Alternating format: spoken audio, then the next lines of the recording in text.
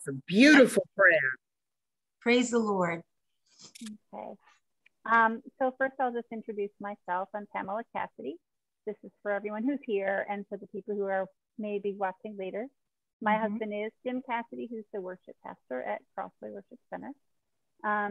And other than that, I have no credentials or about myself. I will also say that when Beverly teaches, she makes this look so easy, but it's not for me. And I did want to also explain that I use slides, and I really have tried to evaluate that in myself. And when I was preparing the slides for this, I realized that the slides are my way of distilling and processing the information. Some people draw, some people do other things. This is my way of distilling the information for myself. So you'll please pardon me for just showing slides, but it helps me, and I hope that it helps you also. It helps us. It does. Yes. Yes. So I hope it gives you a visual anchor to walk away from the session with. I also wanted to add that sometimes we would like to send you more information than we're including in the studies. And to do that, we would really love your email address, crosswaywc@gmail.com. Please, please, please send us your email address so that we can send you more information. The studies are really short, but the book is really rich. Actually, Beverly, do you have the book? So the book that we're studying is Steadfast Love by Lauren Chandler. It's a study based on Psalm 107. Very thorough. Like I said, it's very rich. That's what it looks like. It's a beautiful book. And so what I'm going to present to you today is a real distillation of the second chapter. I wasn't able to hear. What's the name of the book? I just want to write it down. Steadfast Love by Lauren Chandler. Thank you. Sure. Okay. Great. So let's see. Let's just dig right in. We're going to start today by reading the section that we're going to be covering. That will be Psalm 107, and this is verses 4 through 6. We can read this together, all right? I know that on Zoom it's a little awkward. Our voices might not be exactly in sync, but our hearts will be. So I will read it and you can join me. Some wandered in desert wastes, finding no way to a city to dwell in. Hungry and thirsty, their soul fainted within them. Then they cried to the Lord in their distress, and He delivered them from their distress. Amen. Oh. This is verses 7 through 9. He led them by a straight way till they reached a city to dwell in. Let them thank the Lord for His steadfast love, for His wondrous works to the children of man. For He satisfies the longing soul, and the hungry soul He fills with good things. Today we're going to talk about wandering in the desert. We'll begin with looking at marks of the desert. How do you know when you're in the desert? So let's describe the desert. To describe, the desert is hot. The desert is dry. The desert is sandy. The desert is dry. The desert is barren. And the desert is dry. So the main thing about the desert is it's dry. Actually, scientifically speaking, a biome is considered a desert when it gets only a certain very little amount of rainfall or less. So there are actually deserts in polar regions, just because it's strictly denoted by the lack of water. And that's what we feel when spiritually we are in the desert. We feel like we're disconnected from the source of water and the source of life. That is something that as Christians, we tend to plunge deep into, but it's not there. We can't find it. When we talk about Moses in the wilderness, which we're going to talk about twice in this lesson, the people were thirsty because there was no water. And the secret about Moses in the desert is that actually they did have water. They just weren't looking in the right spot. They needed to go to the source. But how do we know when we're in a desert? The first mark of a desert is loneliness. Loneliness is a different thing from being alone. Some of us enjoy being alone, but loneliness is when there are not people and you have a longing. You're seeking for a connection that isn't there. In the desert, that loneliness feels like you're missing that connection with God. And that being the most intrinsic connection that we have as Christians, that is the hardest one to suffer from, that loneliness. The second mark of the desert is longing. Longing is a seeking for a connection that isn't there. That's loneliness. It's a thirst. Actually, thirst is a longing. The Bible talks a lot about thirst being a longing. And actually, God made our bodies to thirst. We are expected to suffer from thirst sometimes. It's part of the Christian experience. It helps us to understand when we're in a desert place that sometimes it's not just a problem. Sometimes it's something that is causing us to seek something better. Hello, Carolyn. Hi, go ahead. The third, hello. The third mark of the desert is lament. I actually couldn't see who I let in because I know. So I'm glad it's you, Carolyn. The third mark of the desert is lament. When we think about lament, we need to differentiate that from complaining, okay? Because we can complain or we can lament. Complaining is a horizontal action. Complaining is when we feel like we deserve better than this. We need to get something off of our chest. Complaining is more of a longing for controlling something. Complaining is horizontal. Lamenting is vertical. Lamenting is we don't understand. We're confused. We need an answer and we need it as soon as possible, but not from the guy next to us. We're looking from God. Lament, instead of longing for control, it longs for restoration of relationships.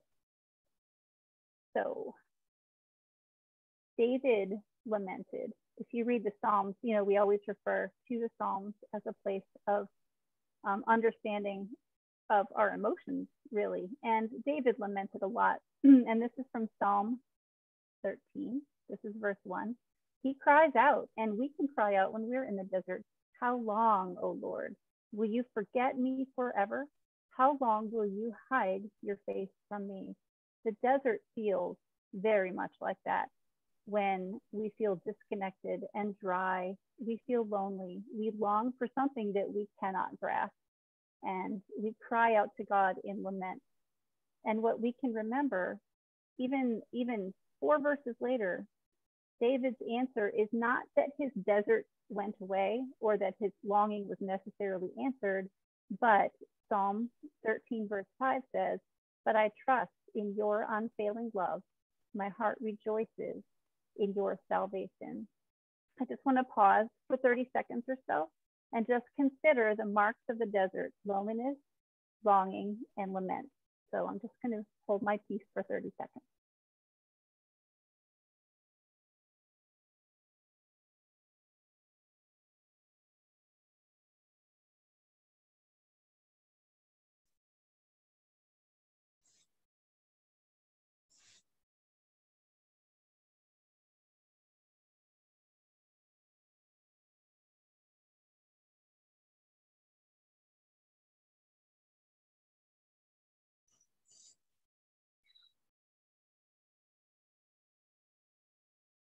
Okay, and do you find yourself in a place of loneliness, of longing and lament?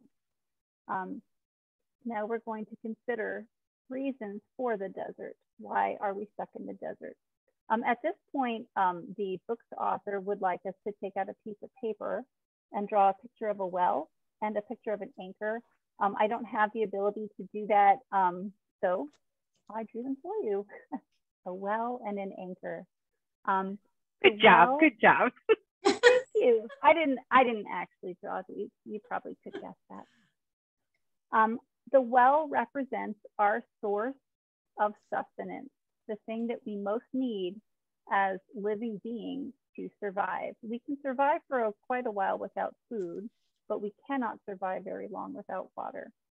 The anchor represents our source of stability, the thing that holds on no matter what, no matter what's going on, the thing that keeps us in place and grounds us. Seasons in the desert reveal the things in which we trust for our sustenance and our stability. I think out of the entire Bible study, this is probably the thing that hit me the hardest. So I'm going to read this again.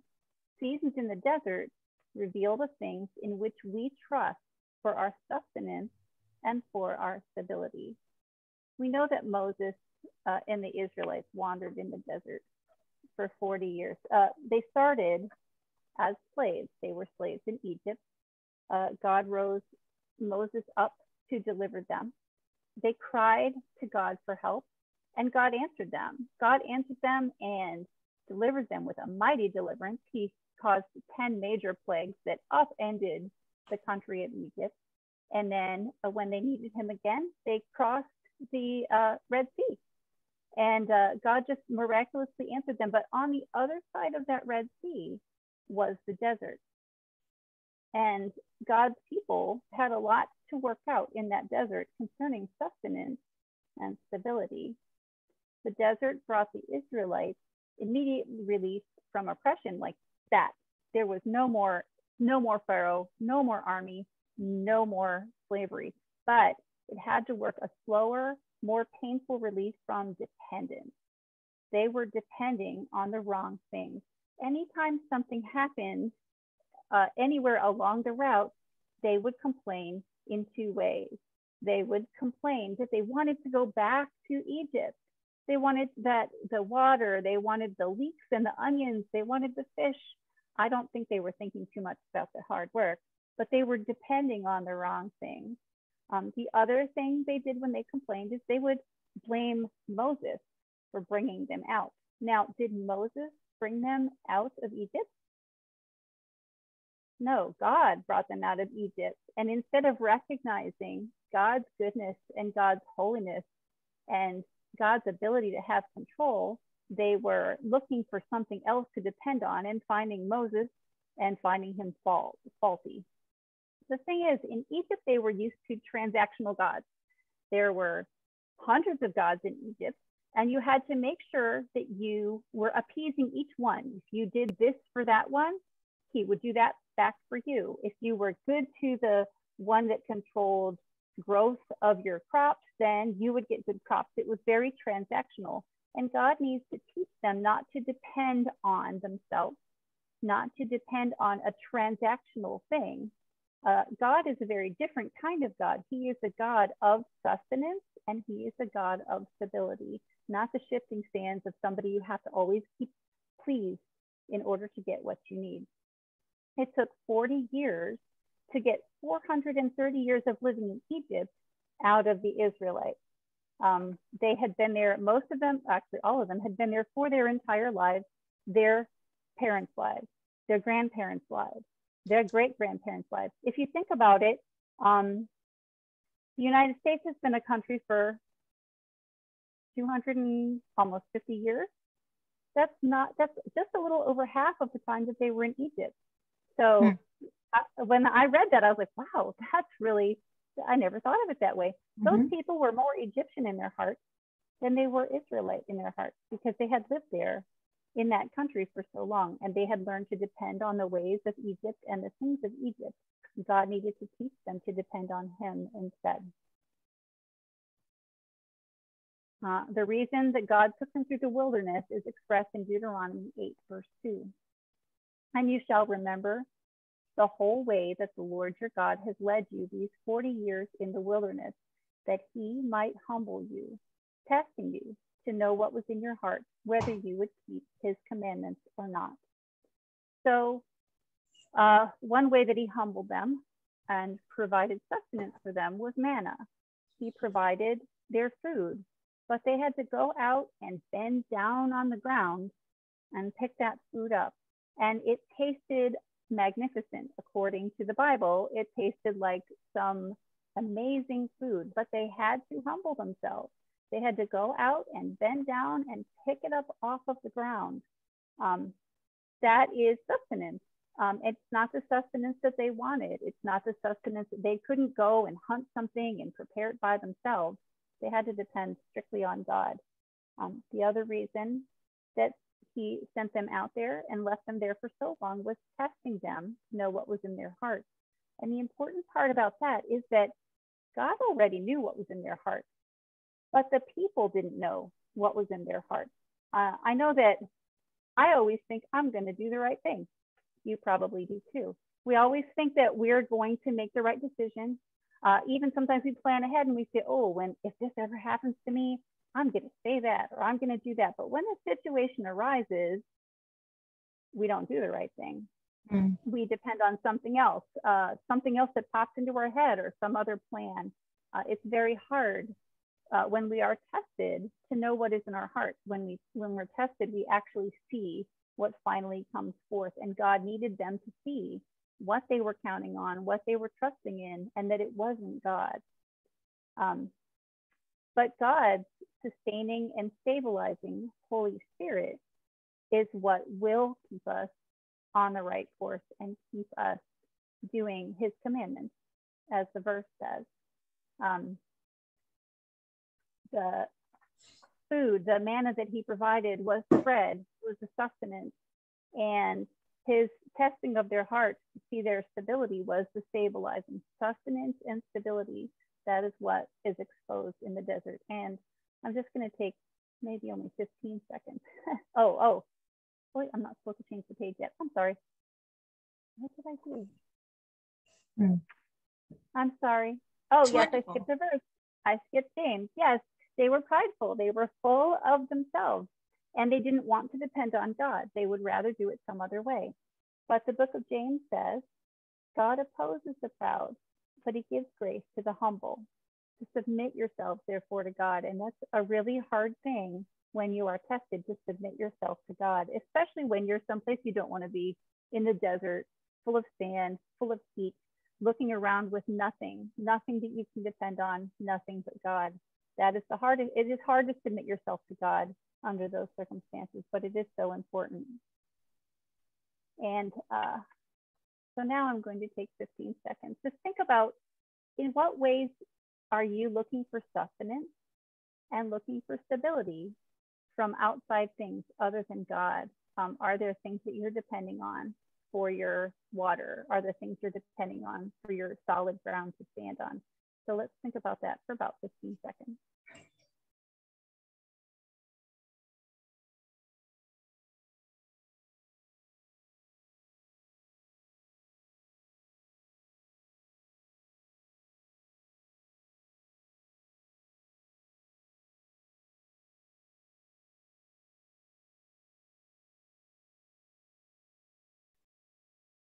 Okay, another way that God uses the desert, aside from exposing the things that we're dependent on, is to give us a course correction. I'm sure you've probably heard of Hosea. Hosea is one of the minor prophets in the Old Testament. The first time God ever speaks to Hosea, the first thing he says to him is, go and take a wife of harlotry. That's quite... If God said that to me and that was the first time he ever spoke to me, I would probably scratch my head. But Hosea actually did that. He sought out an unfaithful woman to marry. Hosea knew from the beginning that his wife would cheat on him, but he took her anyway. Hosea, the book of Hosea, is a beautiful work of poetic prose and poetry in some places. And all of the keywords, every keyword in Hosea is actually a picture word. So I would highly encourage you to read the book of Hosea, especially if you can look up some of the meanings of words, or if you have a study Bible that describes what's going on literally with the literature there, because it's probably the most picturesque book of the Bible with the meanings and the way the words are put together. Hosea takes a wife named Gomer, and he knows that she's going to cheat on her. And they have 3 children. Their first is Jezreel. God says, name him Jezreel. The second is Lo Ruhamah. And the third is Lo Ami. Now, when you read the scriptures, it says she bore him a son and he named him Jezreel. But with the other 2, it just says she bore them. it doesn't necessarily stipulate that Hosea was their father. So it's possible that Lo Ruhamah and Lo Ami weren't even Hosea's children. We don't know that for sure. But as I said, the book of Hosea is a beautiful picture of God's relationship with Israel, and by extension, God's relationship with us. God holding the position of Hosea holding the position of a faithful God who loves us and calls us and draws us to himself, and Gomer taking the place of us with our hearts and the way that we tend to wander. The children also are an expression of God's word to his people. So the children, Jezreel was actually the name of the capital of Israel under the most wicked king it ever had, King Ahab. And he wanted Hosea to name his son Jezreel because God was going to wipe out Israel. So naming his son Jezreel was a way of saying, I am going to judge. Imagine naming your child, God is going to judge and wipe out. That's pretty strong language for a child. Jezreel, the word, actually means may God give seed, and we will see that later. His second child, Lo Ruhamah, her name means not love. And that is a terrible name. That's a terrible name for a child. But these are the seeds of wickedness that we see when we do things our own way. Lo Ami means not my people. And again, that's a terrible thing to name a child, but it's a great picture of the fruit of what happens when we step away from God. Now, God spoke to Hosea and told him what his life was going to be like.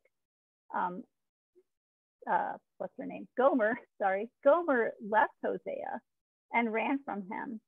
And just like we run from God all of the time. And I don't know if you can see these. If you're on a phone, it's hard to read. Good, okay. So this is Hosea 2, verses 6 through 8. Therefore, I will hedge up her way with thorns, and I will build a wall against her so that she cannot find her path. She shall pursue her lovers, but not overtake them, and she shall seek them, but shall not find them. And here we show God putting up hedges of thorns, walls, so that his people, his beloved, cannot any longer go and find a way to satisfy their illicit longing. Then she shall say, I will go and return to my first husband, for it was better for me then than now. And she did not know that it was I who gave her the grain, the wine, and the oil, and who lavished on her silver and gold, which they used for Baal. God told Hosea to go back and buy his wife back. So she's struggling to find a path to what she wanted, and she's not finding it because God has hedged her in.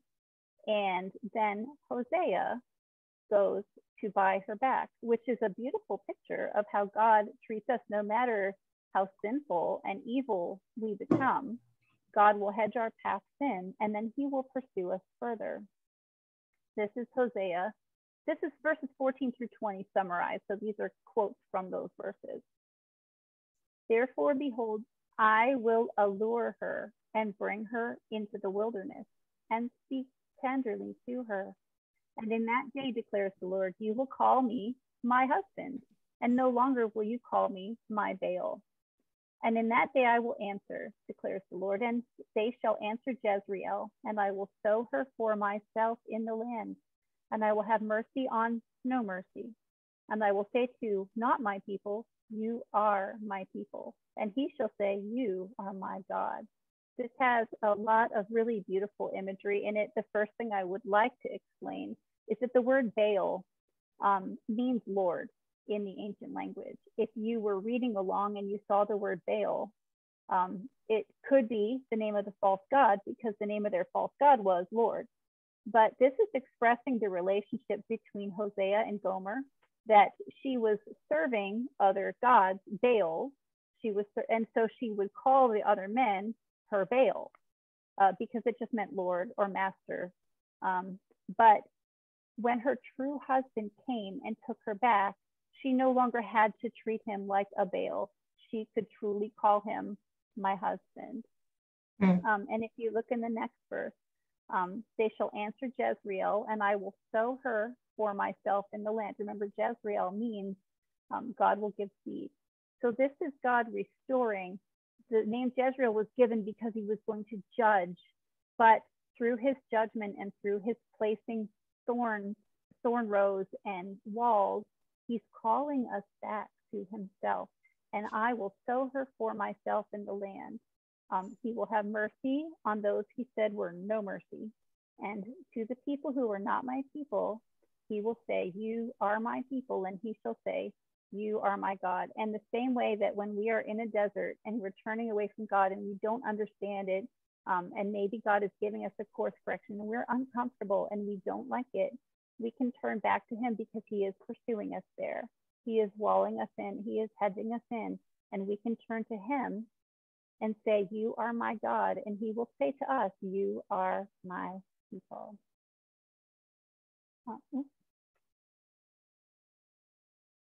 To summarize what we've learned about Hosea, God's promise to us as reflected in Hosea 14, and this is verse 20. I will betroth you to me in righteousness and in justice, in steadfast love and in mercy. I will betroth you to me in faithfulness, and you shall know the Lord. So I just want to pause for a few seconds to think about ways in which God might be calling us back to himself, the hedgerows that we see in our way and the things that make us feel uncomfortable, that might be God drawing us back to ourselves, back to himself.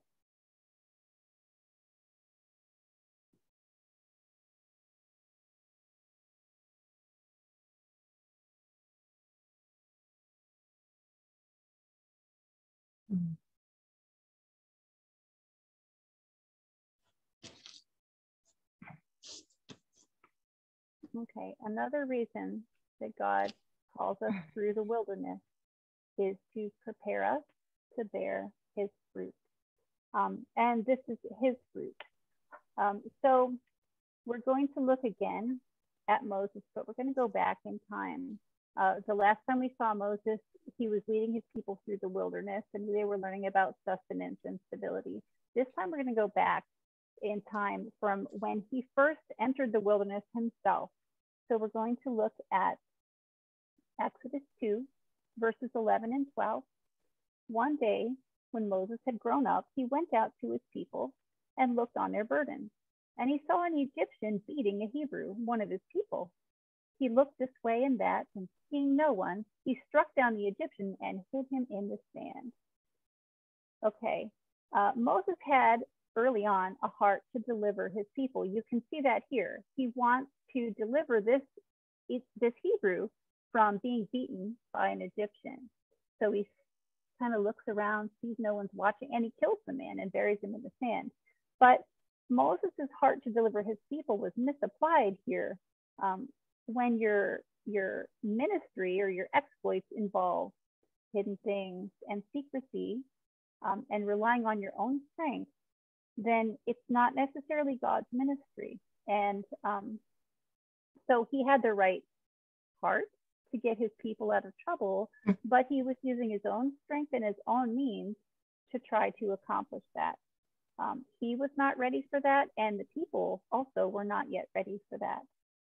So Moses fled to the wilderness. And instead of wearing his royal robes and living in a palace and having his bidding done, he kept the sheep of the priest of Midian. He did that for 40 years in the wilderness. He probably learned a lot. He was stripped of his kingly vestments. He was alone most of the time. One of the marks of the desert that we talked about earlier was loneliness. He was probably very lonely. And he had to care for someone else's flocks, not even his things. He was taking care of someone else's things. The lessons that he learned about sustenance and stability were probably pretty strong. He had to learn not to depend on himself, not to depend on his position, but only to depend on God. And we want to consider our lives compared to or contrasted to Moses and say, are we looking at our way out of the desert? Our way out of the desert might be, we might be there in order to have God prepare us for something new, prepare us for ministry, as he was doing with Moses. But we need to look and say, are we forcing the fulfillment of that? Are we pushing things our way to try to fulfill what we know God wants to do in us? Are we fleeing the consequences of what we've done? Have we tried to fulfill our ministry in our own way and gotten some pushback? Are we fleeing those consequences? Are we settling into life in the wilderness? Are we deciding that maybe it is time for a course correction? Are we deciding that maybe taking care of someone else's things is not such a bad thing? Are we getting a little too comfortable here maybe? Or are we humbly accepting God's call because God knows best what he wants to do in us? Now we're going to look at one more wilderness experience. This is Luke 4, verses 1 through 2. And Jesus, full of the Holy Spirit, returned from the Jordan and was led by the Spirit in the wilderness for 40 days, being tempted by the devil. And he ate nothing during those days, and when they were ended, he was hungry. Now we're looking at Jesus. We looked at flawed examples before. Jesus always provides us with a good example of what to do and how to face the trials that we're facing. I'm sure that I have fasted for extended periods of time, but not without eating anything at all. So I don't know, that he had to be, obviously he was the Son of God. I know that Moses did this too, fasted for a long period of time, but the physical endurance needed to do that, and just how mentally and emotionally taxing that is on a person is just incredible. So we need to look at Jesus' example and see what happens when we're sorely tried, when we're in a wilderness experience of our own. So who called Jesus into the wilderness? It was the Holy Spirit. Took him there, led him there, and left him there. Well, not left him there, but had him there for 40 days, which is a long time. And why was he brought to the wilderness? It was so that he could be tempted, and so that we could thereby get a better example. So the devil said to him, "If you are the Son of God, command this stone to become bread." So Jesus' first temptation was for physical sustenance. You're hungry, Jesus, make this stone into bread.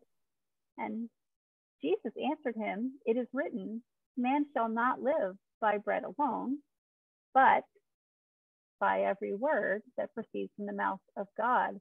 This is the sustenance that he is showing us that we need. Jesus didn't need God's word because he was God's word, but Jesus's words here are expressing to us what we need, the sustenance that we need. Yes, we need bread, but even more we need God's word. And the devil took him up and showed him all the kingdoms of the world in a moment of time, and said to him, "To you I will give all this authority and their glory, for it has been delivered to me, and I give it to whom I will. If you then will worship me, it will all be yours." And Jesus answered him, "It is written," Jesus answered him, "It is written, you shall worship the Lord your God, and him only shall you serve." And he took him to Jerusalem and set him on the pinnacle of the temple and said to him, "If you are the Son of God, throw yourself down from here. For it is written, he will command his angels concerning you to guard you, and on their hands they will bear you up, lest you strike your foot against a stone." And Jesus answered him, "It is said, you shall not put the Lord your God to the test." Every time Jesus was tempted, he was tempted with things that might tempt us too. For sustenance, for authority, we want control, right? We said that's the basis of complaining, is either just getting things off our chest, or we want some control over things. miraculous protection, a big show, something that looks amazing to other people. But what we really, really need, and we've learned this only through the desert, is we need God's word more than we need bread. We need God's glory more than we need our own. And we need God's will more than we need any show of might or show of ministry. What we're looking for in the desert is God's word, God's glory, and God's will. And those are the lessons that we are always going to learn in the desert. So seasons in the desert are often used by God to prepare us to bear fruit. Let's just take a few seconds and think about what God might be calling us to and ways in which we might be striving to answer that call on our own strength, and ways that we should turn those things over to God's will, God's word, and God's glory. So let's just take a few seconds.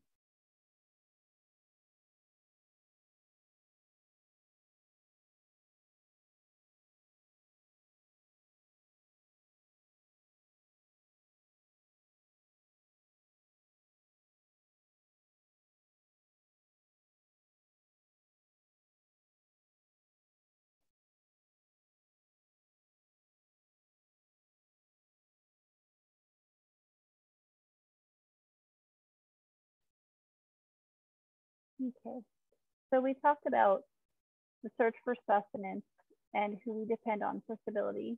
We talked about course corrections that God might be doing. We talked about misapplying our call. Now we're going to talk about the way out. You are here in the desert, maybe. And how do we get out of here? Okay, we learned a lot, I think, about how to get out. Let's return to our focus verses. I'm just going to read them. Please read them with me again. Some wandered in desert wastes, finding no way to a city to dwell in. Hungry and thirsty, their soul fainted within them. Then they cried to the Lord in their trouble, and he delivered them from their distress. He led them by a straight way till they reached a city to dwell in. Let them thank the Lord for his steadfast love, for his wondrous works to the children of man. For he satisfies the longing soul, and the hungry soul he fills with good things.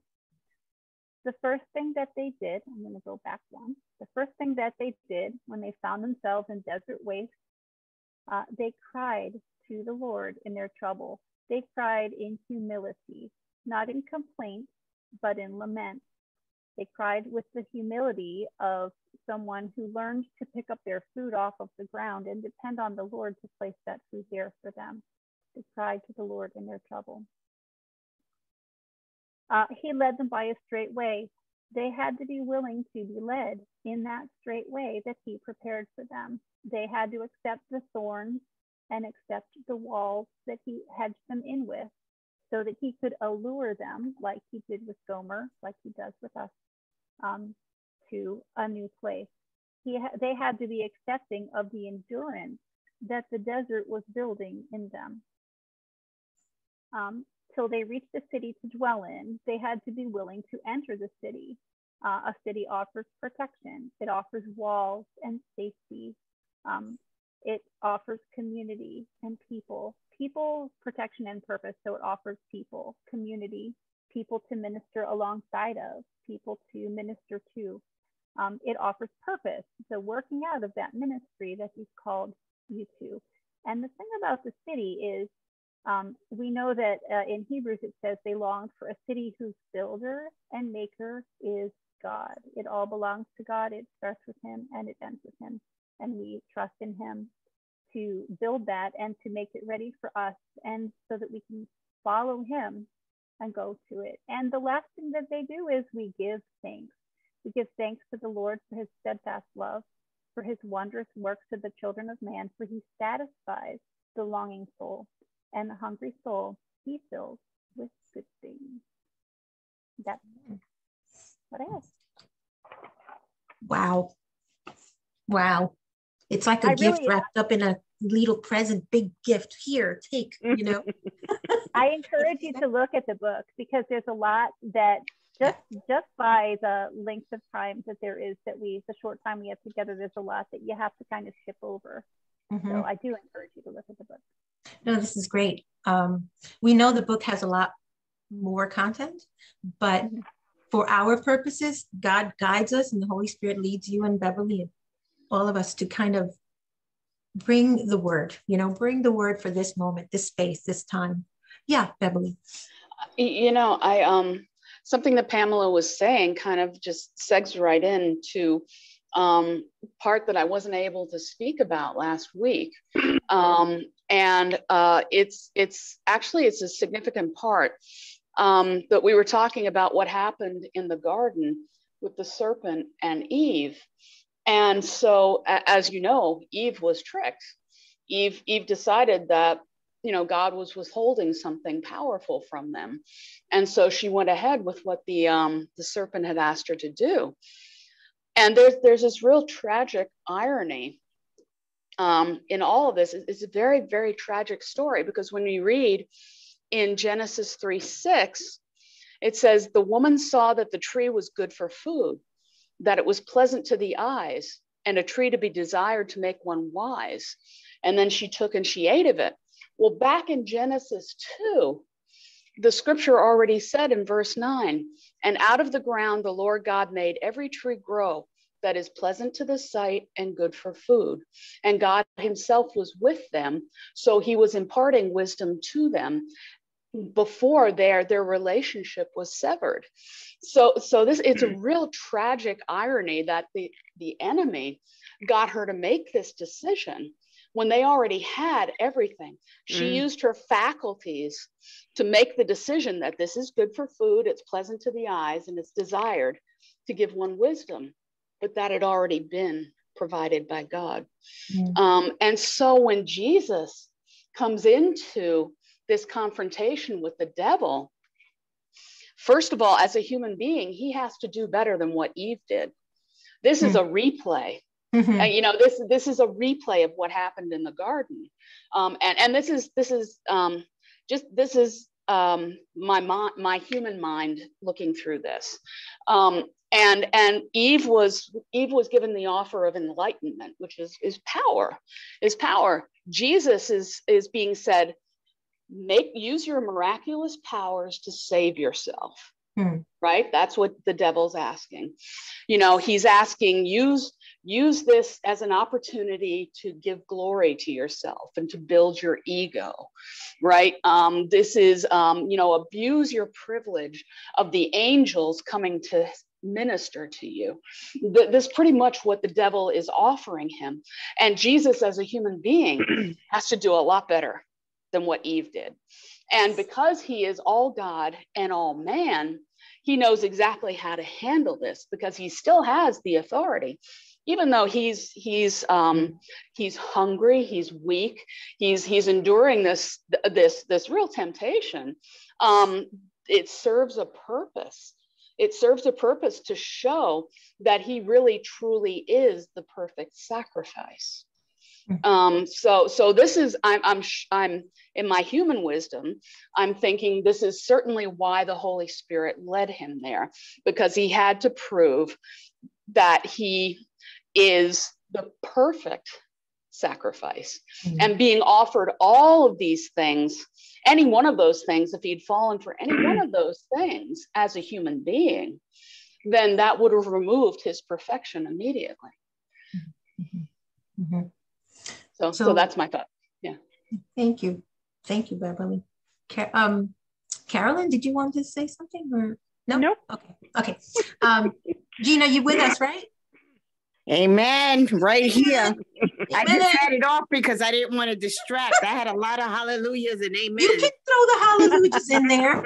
In fact, I encourage that. But what I was going to say was, you have any thoughts before I share something? Go ahead. Hi, Carolyn. I just wanted to come off video to say hi to Carolyn. Hi. I have so many. I love how you brought us through. And Sister Pamela, right before you said there's so much in the book, I was going to come off and say, how did you pick that to choose. And then I think it was you, Becky, that you said the Holy Spirit letter. So you answered my question before I even had to say it. Like, how did you, I love it when God does this, because it's something that I needed to hear and feel. And I've been reading the book of Hosea in the last month or so, going back to it. So I really did appreciate that, to have the breakdown differently, because sometimes when you're by yourself trying to break it down, it's not as easy. So I appreciate that. Thank you. Amen. Praise the Lord. I'm so excited about today. I'm telling you, God is so good. I'll tell you why. Pamela doesn't know this, and others, but there's a book by Donald Jacobson. It's called Global Christianity. And Global Christianity, I'm not recommending the book or whatever. I'm just telling you where I got what I'm going to tell you. Okay. And in that book, which is a wonderful book, it talks about Christianity in all parts of the world. And this week, 2 weeks now, I've been focused on the part of the world called Africa. Now, Africa, it's a very dry place, right? We all know that, right? Where God placed his only son was a very dry place. Okay, where the word of God came to man here on earth was a very arid, dry, impoverished, sometimes forsaken place, right? Of persecution, of drought, violence, a lot of things, right? And I found out that we all think about Christianity, the beginnings, Catholic Church, beyond that, the Apostolic Church and all that. And then, Paul goes one way to the west, right? And Mark goes another way, goes the other way, the eastern way, because there was no other way to go, because they're killing Paul in the west. They're killing Peter upside down in the west, right? So you have to go the other way. So when you go the other way, you head, to the eastern, and then the other churches form, and God has this miracle, wonderful way of working with people in their time. And in that time, these Christians ended up in Africa. Mark, right, ended up ministering to people in Africa. And in Africa, it turns out that there are these wonderful places where people took the actual word of God that was shared by the apostles. It was hidden in the desert. And that these Syriac Christians, these Coptic Christians, these Ethiopian Christians, Egyptian Christians in Alexandria were in charge of keeping the intact word of God as they had received it from the apostles, from the early church, from the people who had been with Jesus. And then I find out that as it goes forth, many, many centuries, 500 years, thousands of years, they survive. Other religions and other controversies don't, but these people who keep the word of God survive, right? And the Muslims come, they overtake North Africa, but there's a certain part of Africa that still believes the word of God as it was received. And so I'm just telling you that I don't know why God had me in that, now in this season, but I can tell you that in the arid places is where the word of God comes, like a fountain, right? To refresh, right? To water the areas. Israel has places that I was there in 86. I went to a kibbutz, and one of these young people was telling me was that Israel was a place that was very arid, but the Israeli people have been able to have these gardens in the middle of the desert. They found a way. And I just want to say that God finds a way to reach us in these places. And sometimes we are deliberately there and we don't even know it. It's by God's design, because he needs us to understand. Pamela, if you could put up that one slide, it's in Deuteronomy. I can't remember the scripture, but it was the one where you talked about what they were doing there, the preparation, this is all very important. I go through arid spaces, and in the desperation of the moments, we don't know what to do. We really don't know what to do. And so God is reminding us, and you shall remember the whole way that the Lord your God has led you, right? Has led you throughout, that he can humble you, test you, know what was in your heart, whether you would keep his commandments or not. What Beverly was talking about, how there are places that of temptation, but there are also places like Gomer, And this is just all these wonderful things. And I just want to tell you, I don't know what you may be going through right now. I know what Louisa's going through. I know what Donna's going through, right? Yeah. I know what Polly is going through. Yes. But there are some of you, you may be going through stuff in a desert all by yourself. And that loneliness is a dangerous place to be if you're not in the word, if you're not in worship. Last week, the last time we met, we were talking about worship, how important that is to refresh your soul. You know, even when you can't pray, but you can sing maybe, or you can't sing, but you can utter a word of praise. It brings life, right? Amen. Some of those songs, I'm telling you, some of those hymns from ancient past bring word in a way that brings this right here to remembrance from here to here, you know, this connection, you know. There's another thing you said about vertical. Can you remind me what that was? That was lament is vertical. Vertical, correct. That's what the children of Israel were doing when we first got together in January. We were talking about Lamentations and the difference, right, between sorrow and lamenting. When you lament vertically, you're talking to God, right? You're returning to a place of conversation with God. What is going on here, God? What is all this? You know, why do I have to go through this? You know, the righteous are never forsaken. So what is going on? Those questions have to be asked, cry out. That's what Pamela was talking about. We have to cry out and say, Lord, Lord, my Lord. How many times did David cry out, you know, in the desert, by the way. Okay.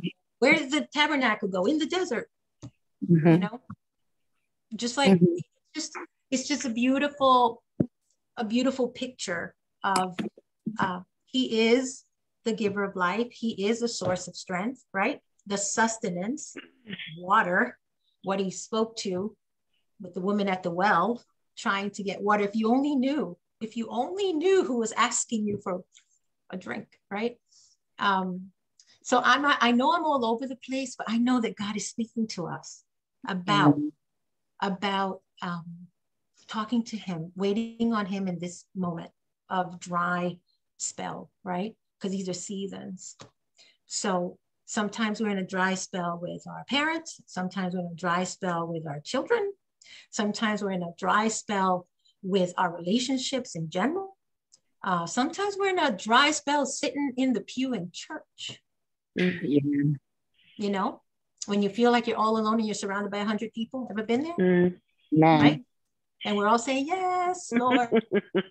Yes, Lord. Yes, Lord. Yes, Lord. Right? But we're alone. And so we're not really, but we feel that way. So it's another temptation of the flesh. It's another way that God reminds us, you know, I'm your God. You're my people. You know, you're never alone. Amen. Amen. I will Becky, one thing that you just said about, you know, sometimes we don't think that like we have the words, but the Lord will hear our groans and our grunts, even if we can't. Psalms 5, I have a book where I keep my favorite verses, and Psalms 5, 1-2, give ear to my words, O Lord, consider my groaning. And there's a lot of places in the Bible that it says just to make a sound, you know, give attention to the sound of my cry, my King and my God, for to you do I pray. It's one of my favorites. But yeah, and I often have to remind myself, like twice this week, I had terrible panic attacks. One was yesterday. That's why I had to join. And it was 7:15, and the Lord reminded me that you guys were on.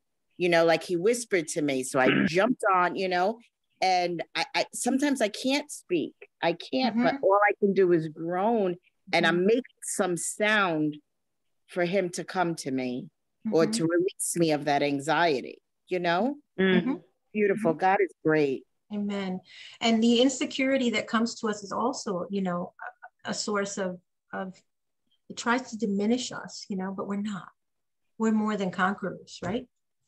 We are, you know. So I just thank you, Pamela, for that. I encourage all of you to continue to pray individually, but together as well, you know, very important. I know that a lot of people like Zoom, and I know that I'm still working on it. But I'll tell you Y'all this. doing fine. Y'all doing just fine. Here's the thing. I'm still working on it. But I'll tell you this. What I like about the vehicle and the blessing that Zoom is in our pandemic time is that I can still see you. And so I encourage you that when we're together, I don't want to say this on Wednesday night. I don't want to say this on Friday night when we pray, but just a thought, a suggestion. I know that we turn the screens off because we're busy. Something's going on in the background you don't want us to see. I get it. Okay. I've been there. But seeing us together, learning, praying is a part of the community that God wants us to have, that we were talking about. So I encourage you, if I don't, not, if you have to turn your screens off for a minute, I get it. It's not a problem, but try to be here and present as much as you can, because this is where we can really see, feel, and minister to you, and I say that with no pressure. Okay. No pressure. Just a thought that I think that God wants to minister to us more. I can't wait till we don't have to do this way all the time, where we can have some coffee together somewhere soon, but I appreciate that. So what is the next? Does anyone remember? I don't have the book in front of me. I left it at work. What's the next? Ask what the book is? Do I okay, not so know put it what right the up. book is? Yeah, Beverly. And by the way, if anybody wants it, I have extra copies. I just don't have them here on the car. Yeah, hold on. I'm looking for the last chapter too. Hold on. It's okay, called so this is the book. It's called Steadfast Love. It's by Lauren Chandler. Oh, okay. Chandler, I know. And it's Psalm 107. But we're using it as a framework. We're not really, that's why we didn't really send it to you guys, because we are using it as a framework. Sure. And we're letting the Holy Spirit guide us in the way we need to minister at this time. Okay. Any questions, comments, any prayer requests or anything before we go? Next time you were asking what the next lesson was. And the next lesson is about chains. And we read through Psalm 107 verses 10 through 16. Okay. And it talks about how heavy they are. It talks about, they're painful. It talks about God Most High. And it goes through quite a lot of out of darkness. So it's quite an important chapter, it looks like. Amen. Well, so we've been through worship. The second we just did was desert. And now we're going to the chains. Okay. Next time we're going to talk about what that's about. So unless there's any other prayer request or anything, I'm just going to close. And I'm so happy to thank you, Carolyn and Gina, for joining us. I appreciate that. A lot of people texted that some people are going through the dry spaces. We need to pray for them. It's not easy. So they're not here or they're busy. So just keep praying for Joy. Keep praying for Louisa. Keep praying for Shay, for Hazel, Larnie, all of them. Okay. I just want to say one last thing, you guys. Yeah. Thank you for being so gentle and so kind and letting the Lord lead you and being obedient to him and continuing to have this Bible study. So I really, really, really thank you for that. Thank you, Georgina. Yeah. One thing I can say about Pamela and Beverly is that, the Lord definitely uses them in that way to gracefully bring real, deep truths of the word. And so I am grateful. Amen. Let's pray. Sweet Jesus, we thank you. We give you glory. We give you praise. Let's take a moment to just thank him. Amen. Thank you, Lord Jesus. We worship you. We honor you. We give you glory, Lord God. Thank you. Thank you. Thank you for your word, Lord God. Thank you for saving us. Thank you for healing us. Thank you for giving us, Father, to drink of your word. Father, sustenance through your word, Father God. Thank you that you speak to us in moments when we least expect it, Lord God. You are speaking to us at all times. Lord Jesus, I pray for my life, Lord God, and the lives of my friends, Father God, that you will continue to help us to draw from the fountain of life, Lord Jesus, to help us to know how to do that in every situation. Father, that in the arid spaces, Father, we still have time to be refreshed and renewed by you and by your Holy Spirit, Father. Change in us, Father. Do the changes, Father, and the transformations we need in those spaces, and teach us so that we can come out of it and teach others how to walk this walk, Father God, to teach others how to fight the good fight, Lord Jesus. So I pray you strengthen Louisa, Father. I pray you strengthen and heal Donna, Lord God. I pray you strengthen Georgina, Father God, through it all, Father God. I pray you help her as she goes, Father, to minister to others, Father, during this time of loss. Father, I pray that you bless her and that you give her words of life and speak life into every situation and the people she sees, Father. I thank you for Carolyn, Lord Jesus. I pray, Lord God, that you continue to bless her, anoint her, Father, with your gifts, Father, to worship and to praise you, Father God. I pray that you continue to bless her family, Father God, her children, Lord Jesus. Would you increase their faith, Lord God, in every situation? I thank you that you held them together, Father, these past several weeks. Father, that you, Father, lifted them up, Father, from every disease, Father, and illness, Father God, and virus, Lord God. You saved them from all that, Father God. I thank you that they are here and strong. I thank you that they were there for Regina, Lord God, for her situation, for the loss of their son, that they were able to hold them and to be together as a family during this terrible time and this terrible tragedy, Lord Jesus. But I thank you that she can minister to them, that she can have opportunity to speak to her family about you, about your love, about your salvation, Father God. So I bless your name for her life. I pray that you bring, Father, renewal in her life and refreshment in her life. As always, you are with her, Father. Lord, I thank you for Pamela, Lord God, and for Beverly, Lord Jesus. I thank you for their faithfulness, Lord God. I thank you that they love you and they love your word, and they take time, precious time, Lord Jesus, to put together, Father, your word in ways that are easy to understand and easy to digest, Father God, and easy, Lord God, for you to nourish through the power of your Holy Spirit. Lord God, lead us, Father. Lead Crossway, Father. Lead, Father God, the church in, Father, in Stanford. Lead the church, Lord Jesus, First Assembly. Lead the pastors and the leaders, Lord God. There are women in each of those places. I pray you bless them, give them wisdom that they could continue to minister to larger groups of women, to go beside women, Lord God, to help each one to understand you. Lord, Father, give us the strength to continue to labor, to do the work you have called us to do, Lord God. Father, this is a beautiful day. The sun is shining, Lord. Help us to enjoy the Sabbath of rest somehow, Father, in this day, in this weekend, Lord God. And help us, Lord God, to be renewed, Lord Jesus, not to forget who you are, not to forget what you've done, not to forget how you love us. Father, that tomorrow when we get together and worship, Father, our praise rises up, Lord Jesus. That our trust in you, Father, would be brilliant, Lord God, that, and our praise and everything would overflow, Lord Jesus, can be a blessing, and that you might be exalted, Lord Jesus. Father, speak to us each and every day and help us to listen, Father God, carefully to your words as you speak to us, Father, through this Psalm, Lord God, Psalm 107. Continue to minister to us through it, Lord God. Continue to minister in those places. Continue to reveal the hidden spaces, Father, that we don't recognize in our natural sense. But Lord, in the spirit, you can show us, Father, through the mirror of your word, what those hidden places that need attention are, Father God. So Lord, I thank you. I praise you for today. I give you glory.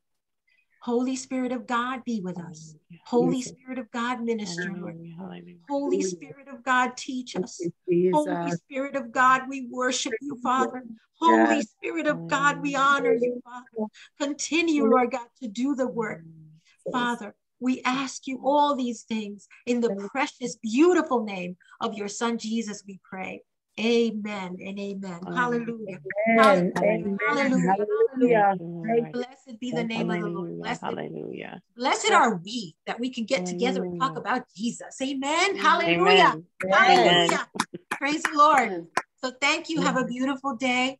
Thank you again, Pamela. And Georgina, when are you leaving on your trip?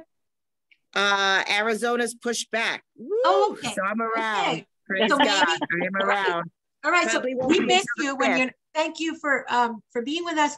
When you can come out. I'll Last see you week was tomorrow. beautiful. We're going to rejoice You for should come Lardy. out tomorrow. I'll see you tomorrow. We're going to Amen. rejoice for Lardy. Isn't Lardy coming? Lardy's We'll be together coming. She's tomorrow. cooking some of those Filipino noodles. She said, I don't know. Praise God. I'll see you They're tomorrow, delicious. Lord willing. Huh? Lord willing, Amen. we'll see you tomorrow. God bless Amen. you. Amen. Amen. Thank you, Carolyn. God Thank bless. you. Thank you, Bye-bye. guys. Thank you, Bye. Bye. Pamela. Thank you. God bless. Bye-bye.